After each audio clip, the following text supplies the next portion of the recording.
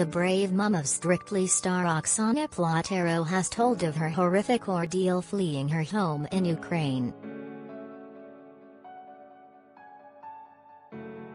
When a shell hit Inna Dmytrenko's 10-year-old son Kirill's school and the airstrikes intensified in Kharkiv, she made the heartbreaking decision to leave on March 2, with Kirill and her vulnerable niece Elena, 30.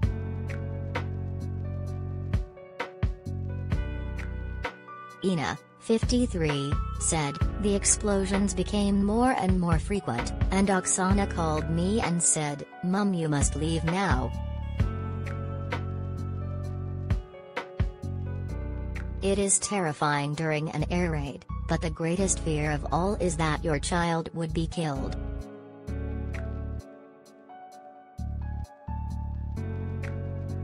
Want all the latest news and analysis from Ukraine? Sign up to our World News Bulletin here. I would just cover him with my body in the shelter so that even if we were shelled, God willing, he wouldn't die.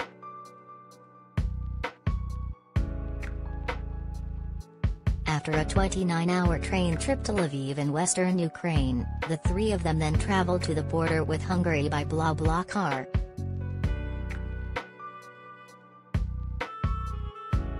Inna said, "The train was like nothing I had seen before, except in movies about the Second World War."